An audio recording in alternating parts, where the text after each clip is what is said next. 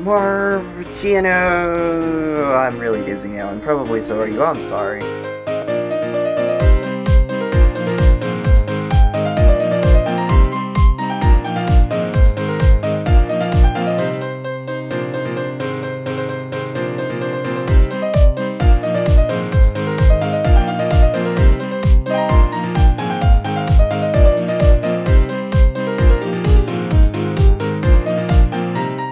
I totally didn't just spend a significant amount of time setting up the wrong computer and then realizing I set up the wrong computer. Anyway, this is my Dell Optiplex 980. Mine? Yes, mine. Some of these are mine, some of these aren't. I can't always remember which ones have a home. This one does not. This is totally in the air as to where this belongs. But this was my personal computer for a while. It's not in its current state. So when I used it, it had 8 gigabytes of DDR3 something or other. The current cooling configuration, I don't really care about that. Not this. This is an ATI Radeon 3450 maybe? I don't know. It had my GTX 750 Ti in here. This was a great computer.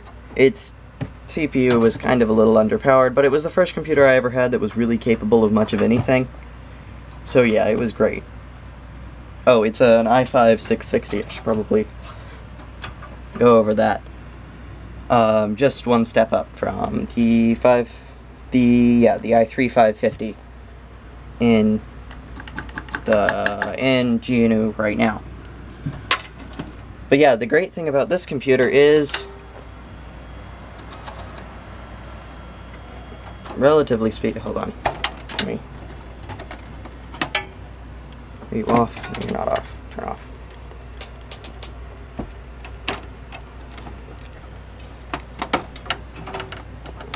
Let me unplug the loud things. Relatively speaking, and you probably won't be able to even hear it now because it is loud outside. Let me at least turn my fan off. There's still a generator running or something outside, so it's still loud. Anyway,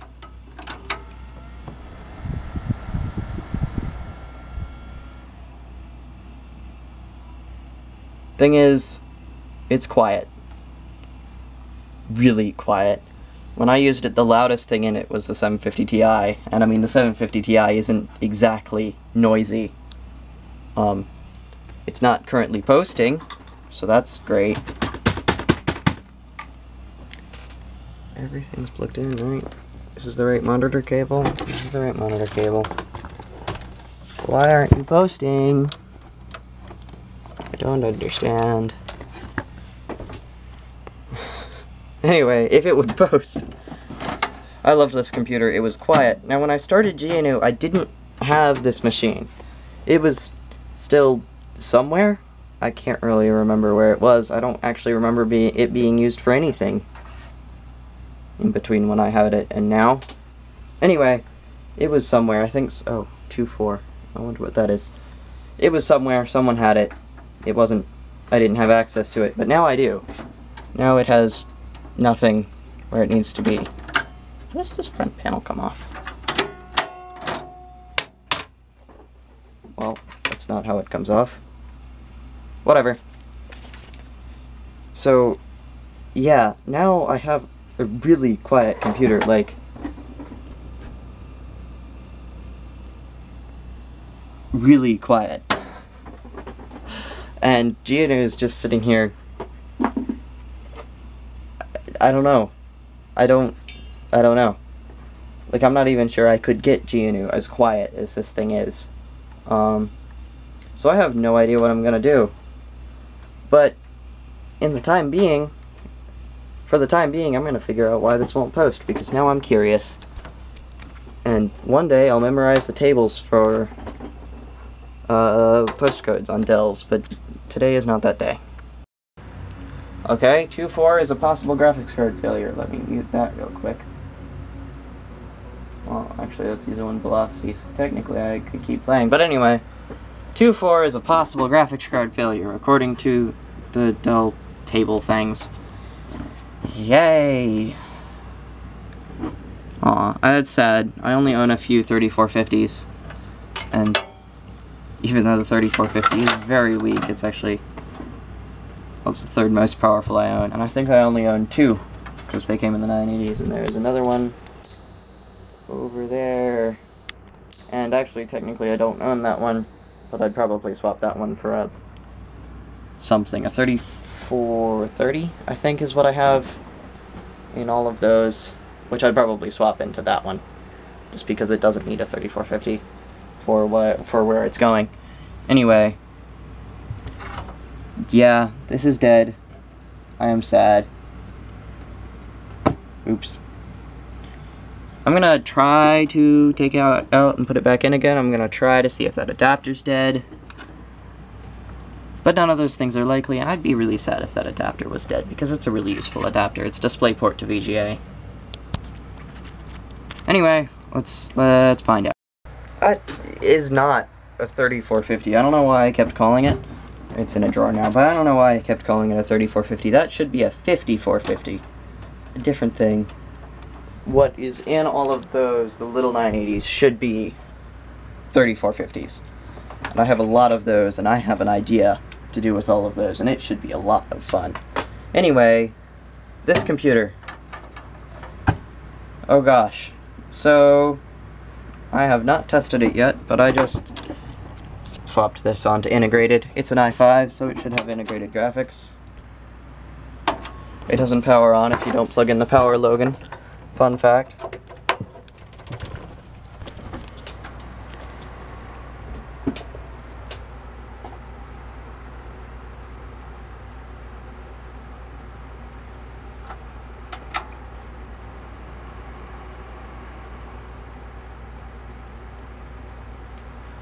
Okay. Hey! Revision 16A. That needs a new BIOS. We're on like 22.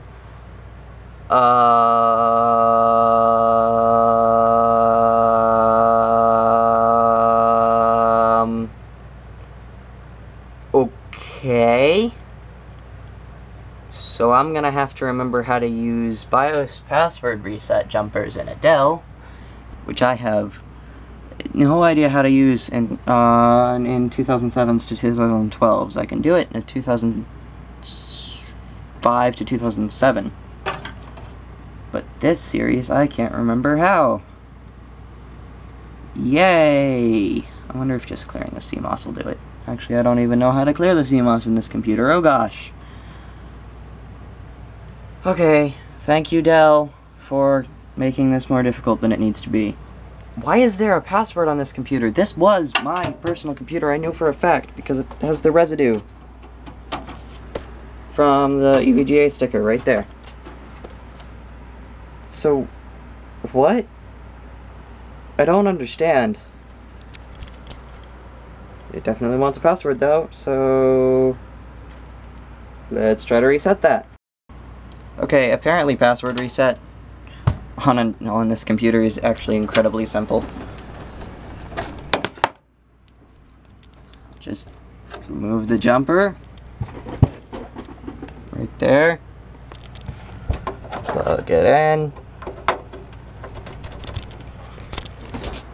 and turn it on.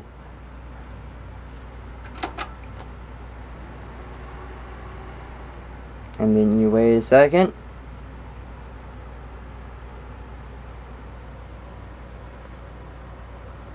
And it'll probably spit an error at me. I have no idea what it's gonna do. Yeah, there you go. The device found, HCI BIOS not installed. I'm gonna turn that off. And I put the password jumper back.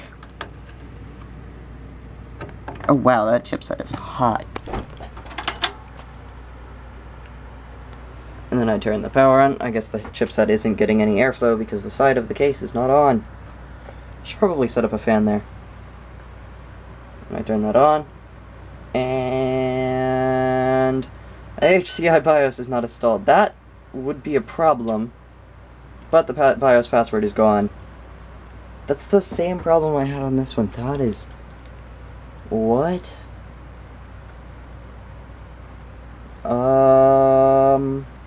Okay.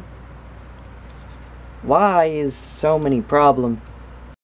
So I figured I should probably talk about the problem of this being more silent first. So if this was just... Whoa! Don't fall. If this was just a personal project, then I would probably abandon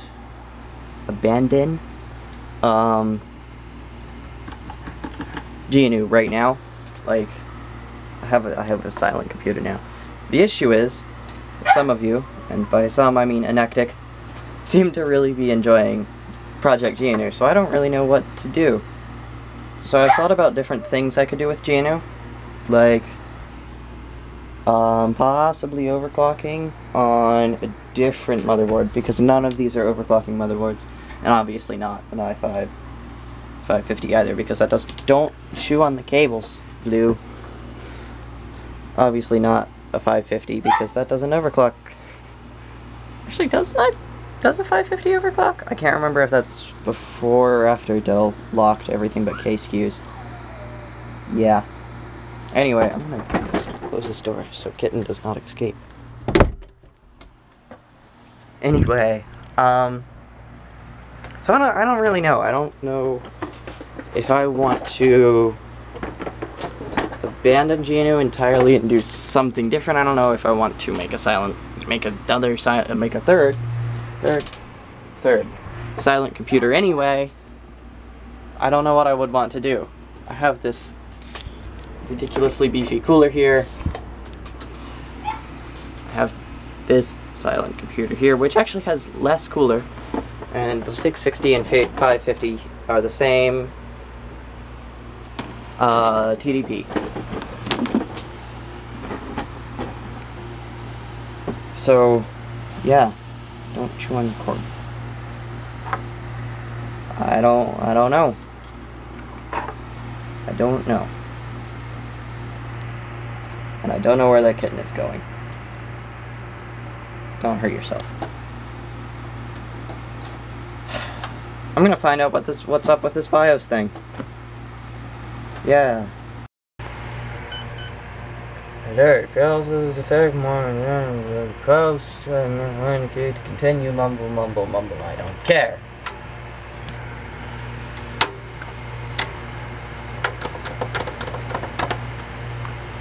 So I don't know why, but I'm gonna get this computer to work.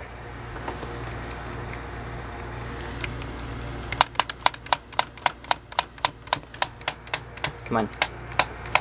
Come on. Hey, there we go.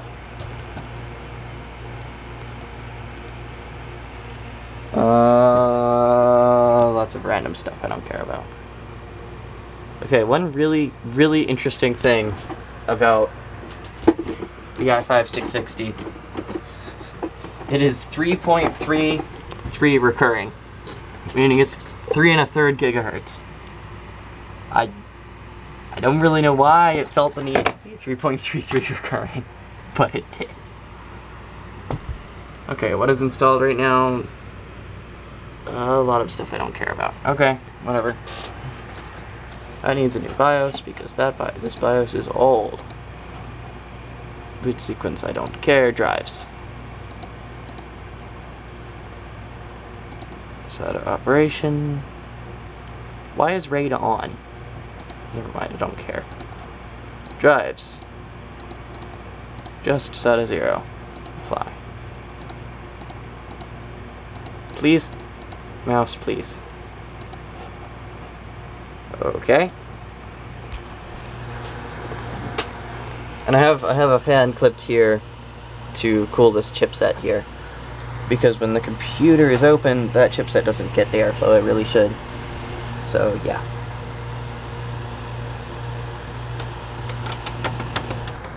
Hey, look at that. Which do I want? Let's do Windows 7 for the time being.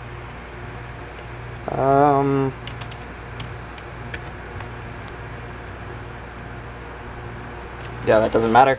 Okay, it appears to be working. Yay. And if that fix was that easy, I think I can fix this motherboard, so that's fine.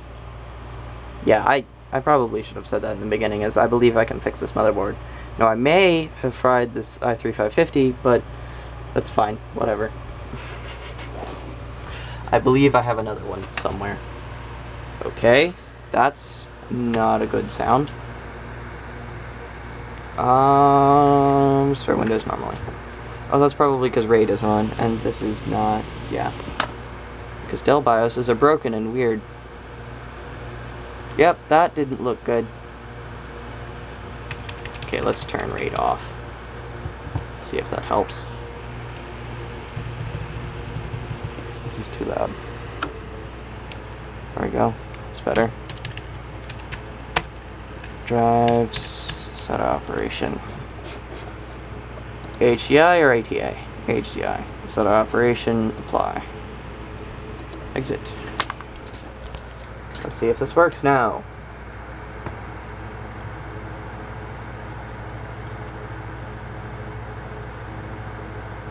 Oh, you know, that would be a problem. I should fix that.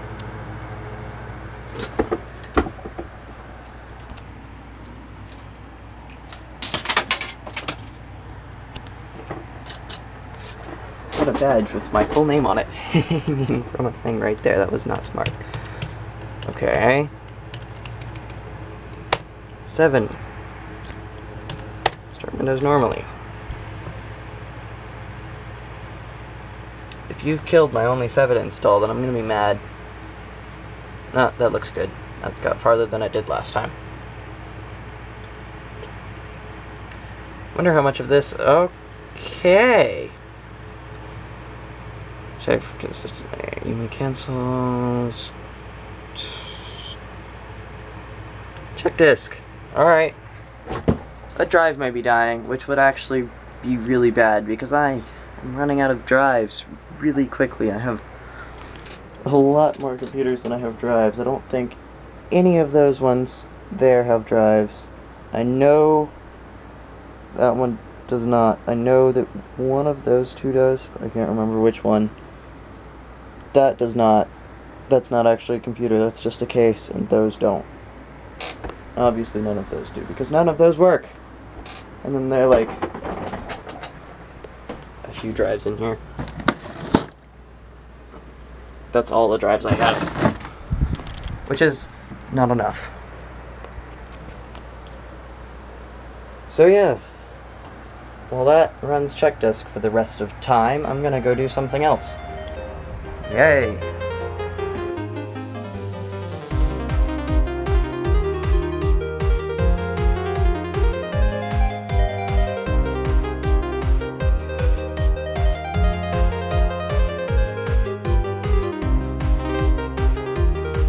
So, this is it, for now at least. A Dell Optiplex 980 equipped with an i5 660, an ATI Radeon 3450, 4 gigs of RAM, some other stuff I don't care about, as well as a 1TB Seagate Barracuda and a 256 gig Seagate Barracuda. So why have I suddenly changed what I'm doing? Well, I can't really continue g-in-gnu the same way I was.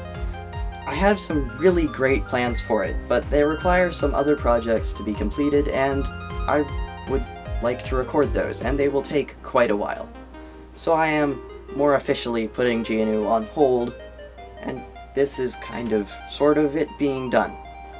It will keep its name for the rest of the series, but it will be a while before you see another episode of g-in-gnu itself. Now, I should have more episodes of random other things leading up to g-in-gnu at some point in the future, and hopefully at some point soon in the future, but yeah, this is all I can really do for now.